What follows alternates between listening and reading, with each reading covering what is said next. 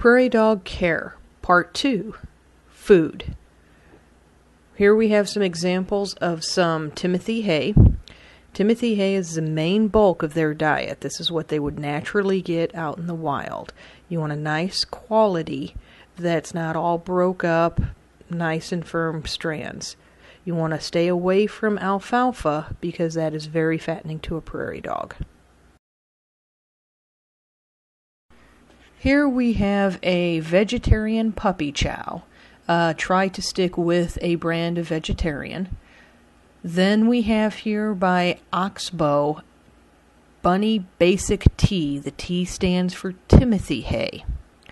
Also there by Oxbow is called Prairie Dog Delight, and that is more of a block.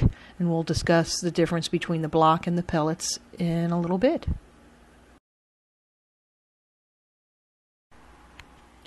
Here we have the pellets, and what is very important to understand about the pellets is that they will expand in water. So here I have a 1/4 cup of hot water with a tablespoon of the pellets, and in a couple seconds this will expand into that 1/4 cup of water. The reason you need to know this is a little bit goes a long way because it will expand in their stomachs. I do like the pellets because I believe it has more nutrition for them than the blocks, but this is a concern to be aware of. So the reason I was showing you the expansion of those pellets is when that gets into their stomach, that will also expand in their stomach, and they will occasionally regurgitate this. It's usually because they're eating really fast, or you've given them a lot. A little bit goes a long way. We feed our prairie dogs 3 times a day. They get a 1/2 tablespoon of the pellets. When they're pups, they get 3 to 5 pieces of puppy chow because they need a lot of protein that first year. After that first year, you want to back that vegetarian puppy chow down to 1 piece with each meal. If you're going with the Prairie Dog Delight, the Timothy blocks, that's fine.